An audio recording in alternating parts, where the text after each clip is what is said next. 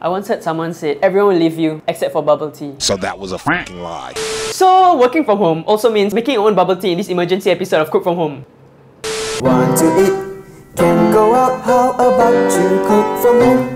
So welcome to episode 2 everyone. If you don't already know, this is a show where an amateur cook like myself attempts at recreating dishes from TV shows and films. However, we're not doing that today. Instead, we are helping the people of Singapore cope with a very recent loss in their lives by making our very own homemade bubble tea. So we have a few ingredients here today. So to make the bubbles or the boba or the BB, first you need tapioca flour, and to make it sweet, you need brown sugar. To make the tea, you need 3 bags of whichever tea of your preference. You need white sugar for the syrup. And finally, you need milk for the milk tea.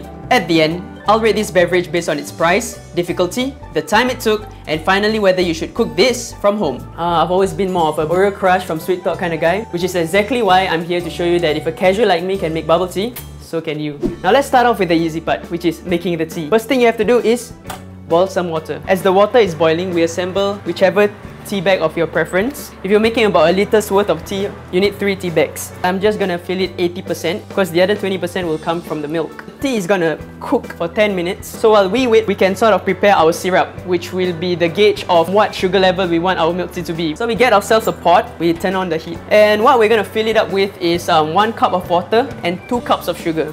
Stir to make sure the water and the sugar incorporates well together. Once you see no sugar inside within your syrup, you can turn off the heat. The tea has brewed. Since I already have 800 milliliters of tea in here, I'm gonna fill the next 200 milliliters with milk. So I'm just gonna taste this. This is not even 0% milk tea, this is like -25. But when we are assembling our milk tea, we'll be using the syrup. So now I can put the milk tea in the fridge so that when I'm assembling my milk tea, the milk tea will be very cool. But this was the easy part. Now this is the hard part, making the bubbles. Number 1, boil some water. As your water is boiling, now we assemble our tapioca flour. Grab yourself a pot and we're gonna add in 9 tablespoons of flour. 1, 2, 3, 4, 5, 6, 7, 8, 9. So the most important thing at this stage is boiling water. Not hot water, boiling water. We are going to add a total of 5 tablespoons of boiling water. Add 3 first, mix it, followed by another 2. Immediately continue stirring. So now use your hands to feel whether there is a bit of doughy texture. So I can sort of feel a doughy texture. That is when you take your flour and just dust the tabletop. We're going to knead the dough. If right now your mixture is breaking apart, don't worry. Just add in boiling water.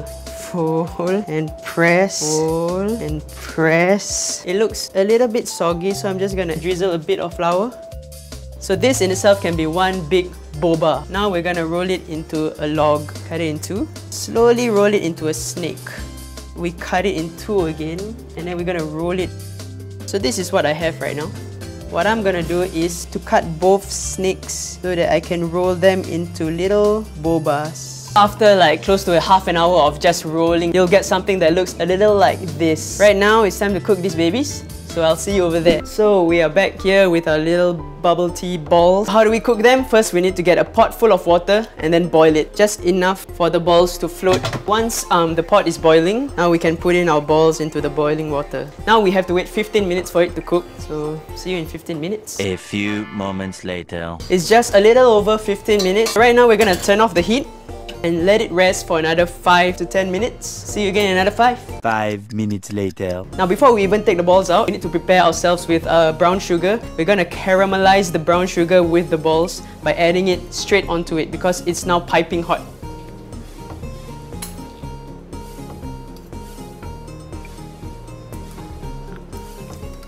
So it is chewy. It does taste like the pearls that you find in a brown sugar milk tea. They're quite nice actually. Okay guys, here we are at the final stage. We have our pearls, we have ice, we have our tea, and finally we have our homemade syrup. What's left to do is to assemble our bubble tea. We take our pearls, a handful of ice, pour into the cup. Now before that, we have to get to 0% before we go any higher, which is 2 tablespoons of the syrup we made. So now this milk tea with 2 tablespoons of syrup is at 0%. Wow, that tastes like your standard milk tea.